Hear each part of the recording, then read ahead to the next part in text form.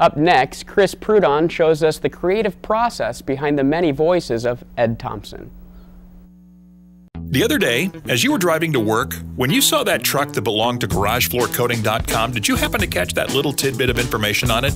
Well, if you missed it, that's okay. You were probably paying attention to the road. You have probably heard Ed's voice before, but how did he get to be in your radio? It all started when he was 9 years old. I got a red radio for Christmas. It was Panasonic, shape of a ball, and it was AM only, and I listened to some really kick-butt radio stations, WLS out of Chicago, KSTT out of Davenport, and KAAY out of Little Rock, Arkansas, of all places. You know, these were great radio stations back in the day that were playing some really amazing top 40 rock and roll, and they had fun morning shows, and it was just a lot of fun. And I was listening to that, and I'm thinking to myself, I want to do that for a living. You know, 9 years old, I knew what I wanted to be when I grew up. I don't know many 9-year-olds that really land on something like that.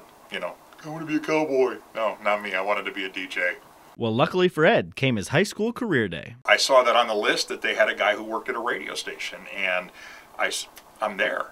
And so I went to that presentation. He said where he went to school, and so the next thing I did was I made a phone call and found out how I could apply to get into school, and I went there, and from there, small town radio station in Iowa, from there to other radio stations around the Midwest until I landed here in Omaha, and half of that was being on the air as a DJ.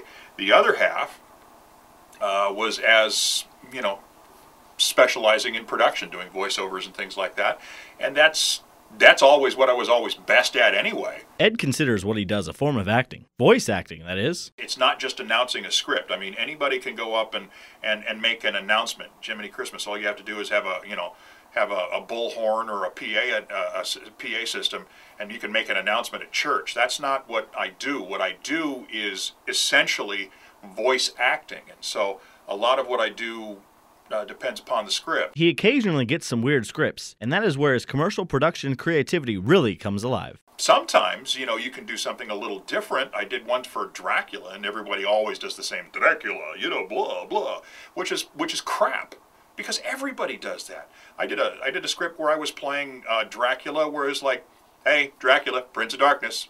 You know, and the reason that was successful was because it was so off the wall and so not normal that somebody responded to it. Plus, it didn't hurt that it had an anti Twilight joke in it too. You know, the joke was seriously, I've been a vampire for 4,000 years. We don't sparkle. You know, seriously, and the client loved the ad because A, it was timely with the Twilight mentions, and B, and I think more importantly, was that the character was so not Dracula that it made it successful, and it caused people to listen, and sometimes that's what's needed. Finally, Ed talks about one of his more famous local commercial voices. Two Fine Irishmen is another character that I created. Probably one of the worst Irish accents you will ever hear performed in modern media ever. Wouldn't it be great to shake your moneymaker and never have to pay any money to shake it? Well, you can at Two Fine Irishmen. It clicked. It's something that we dropped out there for a client that the bar is named Two Fine Irishmen, and this is kind of what we are, and it works. And every time a person hears that ad, they know it's for Two Fine Irishmen, and that's the one that people always say, "You do that ad?" Yeah, that's me.